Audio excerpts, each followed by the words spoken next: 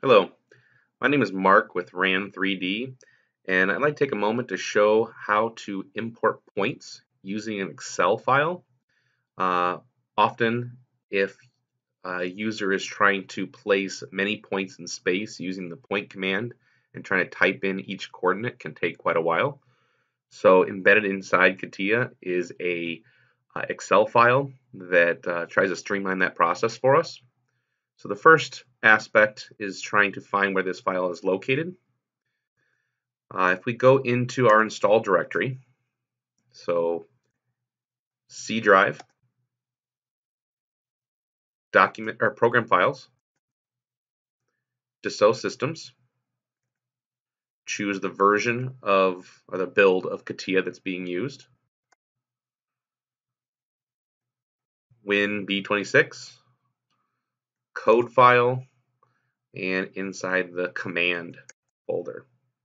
Now there's a whole bunch of different documents here. The one we're looking for is GSD underscore points spline loft from Excel.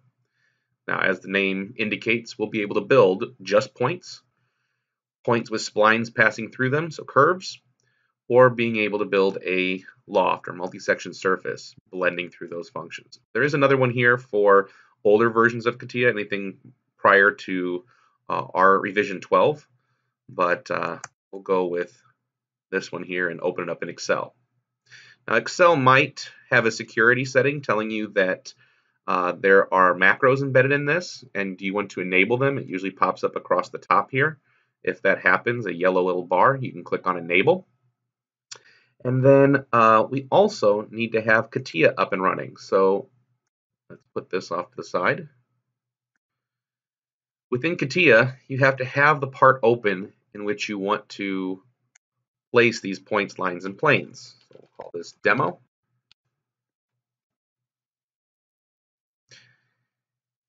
Now we have a standard part file open. We have the Excel file open. Now we can customize this if need be. You can always right click on the left hand side and say insert and insert more rows or columns. So I can come in here and say I want to build a point at 0 in the X, at 75 in the Y, and 40 in the Z.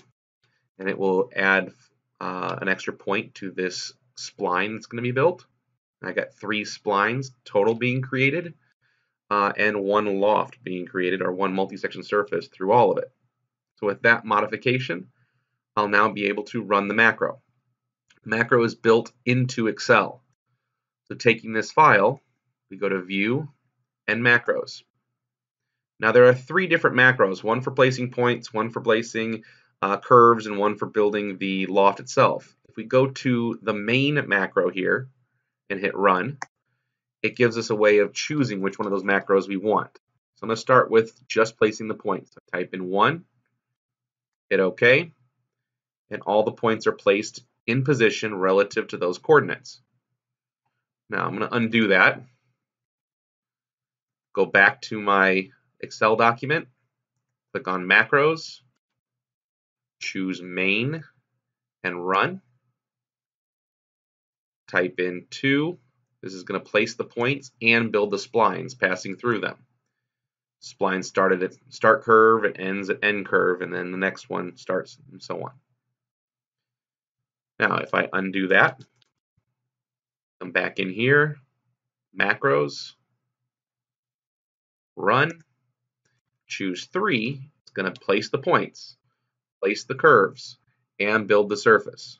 Now, the reason I wasn't able to run that 3 separate times without hitting undo is it would have duplicated and made a triple version of the same points every single time, as it starts from the beginning, whether you choose 1, 2, or 3.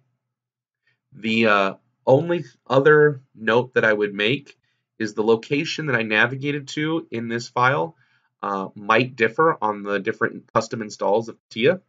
What you just saw was the default installation of CATIA, so for most users it would be very similar to that path, if not the same thing.